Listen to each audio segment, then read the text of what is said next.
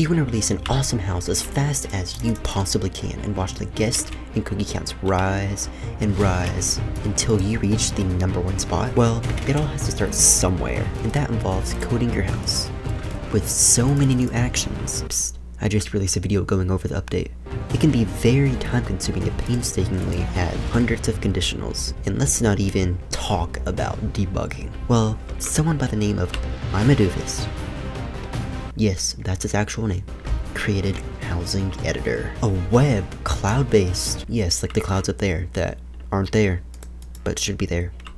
Don't ask. Allowed you to create actions faster than ever possible before. This took the housing community by storm. Housings were created at lightning speeds, both quality and trash ones. Come if you want to get married. And who goes to housing to play a janky survival map? Like, come on, Hypixel created Hypixel SMP for a reason, not for something like this. Like, bro. And then Buster Brown came in. This dude is like, okay, do this. I don't like blocky prisons here, buddy. Me likes words. And voila, HTSL was born. Goodbye, blocks. Goodbye, web editor. Hello, Visual Studio Code. And then there were two. Is one better than the other? Are blocks easier to work with? Is HTSL harder to set up? This is where the heat began to rise, and the debate strengthened. This is where we will start in today's video.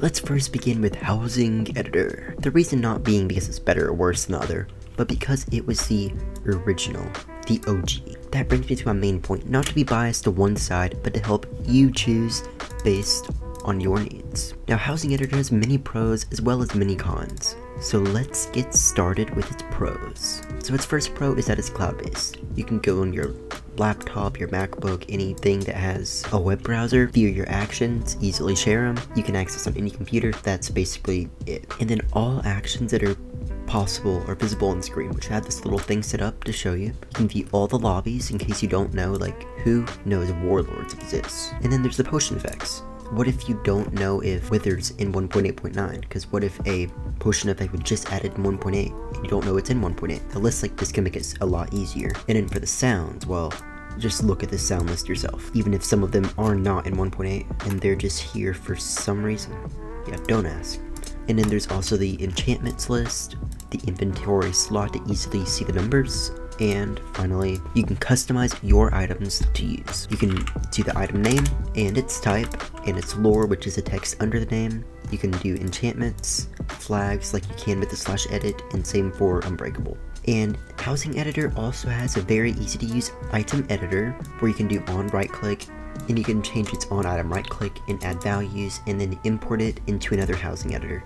And next is there's 3 simple buttons: a yellow copy, and you can easily paste it into your game, a red edit to edit your title, tags, description, and a save button. Easy to do: save, copy, paste, voila, your action is imported. And some actions have tooltips explaining what to do, like send a lobby. It says in the tooltip, send player to the specified lobby. Apply potion effect, it tells you this applies a potion effect to a player, and the max is 2592000.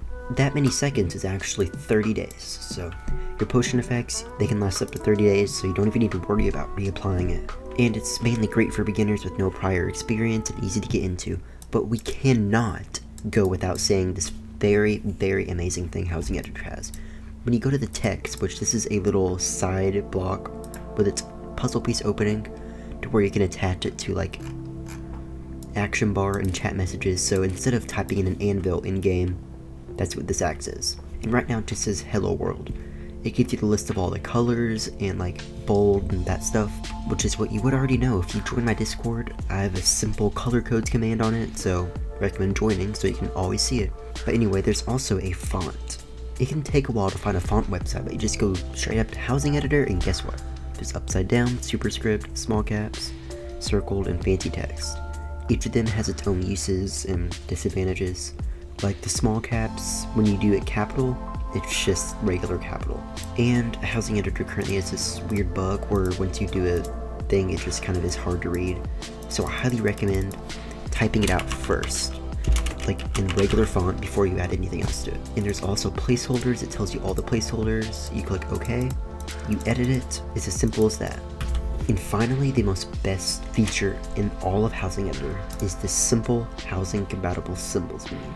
It has many different icons that you can use in your house, including, I don't know why there's a blank spot, but back to the point, I only recently found out about this, and I don't know what I would do if this didn't exist. There is some symbols that are not in this menu that you can use, but these are ones that you'd actually want to use and not just random shapes. Now that's a ton of good news, but we cannot do it without the cons. It's cloud-based. Did I say that in the pros? Yeah, I did. But the servers, if the servers go down at any point in time, guess what? You cannot access your Housing Editor code, you cannot edit it, you cannot do anything to it. And a large amount of code creates a ton of lag. And it's hard to find different actions, even though they are organized through like parkour, miscellaneous. It can still become pretty tedious to find the action you're looking for, especially with no search. But most importantly, there's one thing that needs to be changed. The dark theme is not default. Now dark theme is mostly supported, but I will say some of the colors in the dark theme could be changed to look better. And another con is it can be limiting to advanced users. And lastly, the one you mentioned earlier, when you have like long text inside of this text box, it glitches out when you're editing it. So there you have it, boys. That's Housing Editor's pros and cons. And this proves what can be good can also have some major flaws to it. Anyways, time for its successor, HTSL. HTSL, the one that's more native to your computer and more like your pet. The one where all you do is type a command /CT files and you can find everything there. And with that, you end up right about here with all of your HTSL files. All your HTSL files are saved across it. So that means you can access all of your files throughout all of your houses by just going to CT files. Now we need to go to its pros, which I would consider that a really good pro. So if I open the defaults, it gives you an example about most of what these are.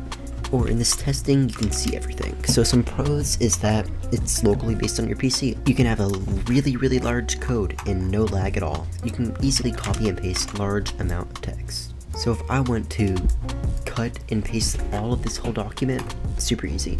And it runs in a reliable code editor, Visual Studio Code, which we'll talk about more if you put in the comments below if you want to see a HTSL installation guide with a lot of extra bonus stuff that you're not going to see in this video. If you want to see that, tell me in the comments below. Well, seems like even Buster Brown really wishes us luck with these sound names. And with your fast typer or not, you can still produce code amazingly fast in Visual Studio. You can organize code better with better comments, which comments are available in Housing Editor, but just aren't used as often as they're a bit more tedious. And an extension in VS Code to color your code. For example, if I'm typing out a conditional, if is flying, it'll auto-complete it, then stat, test, inc 1. Now this is just an example, this is not the correct syntax for conditionals, so do not base this off, but I just wanted to demonstrate the autocomplete. And most importantly, let's go back inside of the game. So as you can see, I have my little housing menu. I can actually go do /HTSL save item housing menu, and it'll save it as a .json file. So if I go back into /CT files, I can very well see the housing menu.json file. And when I open it, it has the item with its ID, and you can easily reference it when getting items. Now for advanced users, there's also this really awesome feature that is nowhere, let me say this again, nowhere to be seen in Housing Editor. So let's say all of this code above here, I'm going to import it into an event action. So when I go to event actions, I go to the event action I want to import it, the location inside of housing, and import this, and then it finishes importing. But what if I want there to be more code? Like let's say I want this rest of the code to be on a different function. So what I do is I do this special command called go to function, and in the name of the function, so main.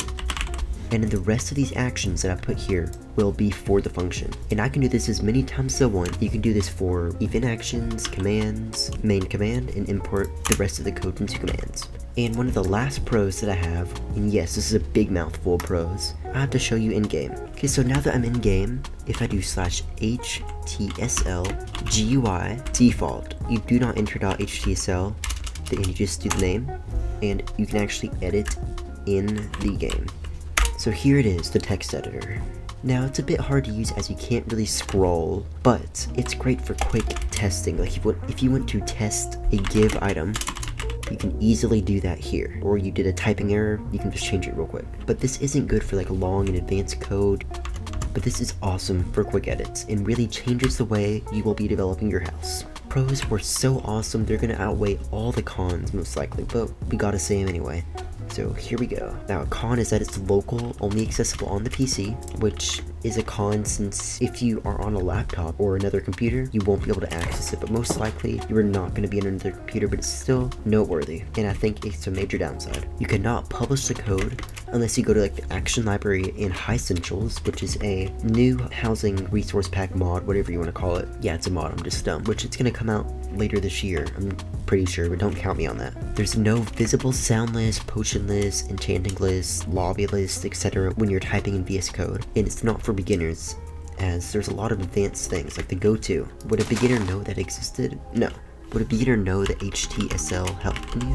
Would they know to do this? They probably wouldn't. So it's really not for complete beginners, but once you're past the beginner stage, this is a must. So now you're an expert on both of the editors, which means you know both sides of the argument, so it's finally time to make the final verdict. But before we decide on the final verdict, I have a couple more things to say. Both of them have been updated to support the latest features, as we talked about in the video, so they're both good in that retrospect. And both of them have everything you can possibly need to create a successful house. Not one is gonna stop you from creating that one Wool Tycoon, or the next Parkour Sim version 7. And lastly, if you want to see for yourself how to install chat triggers, do /CT files, put housing editor master in there, after unzipping it, deleting the dash master, all that complicated stuff, like importing Axios and Vigilance.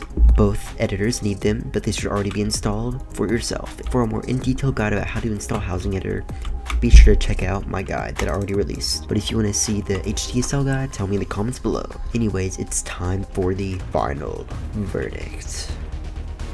And my personal preference is the one, the only HTSL. But hey, don't go yet. This does not mean you should go and use HTSL just because I said to. Both have their pros and cons, with Housing Editor more for beginners, but it still has its really handy features. But don't fret, a major overhaul of Housing Editor is in the works, and I'll be sure to definitely make a video once that releases, or my current schedule a couple months after it releases. Anyways, thanks for watching yet another one of my tutorials. Without your support of liking and subscribing this video, I could not have helped in abundance of housing creators, both new and experienced. Well, see you in the next one. Peace.